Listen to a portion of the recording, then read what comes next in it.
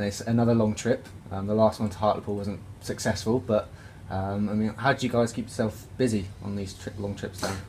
There's a few activities going on. I love an away trip.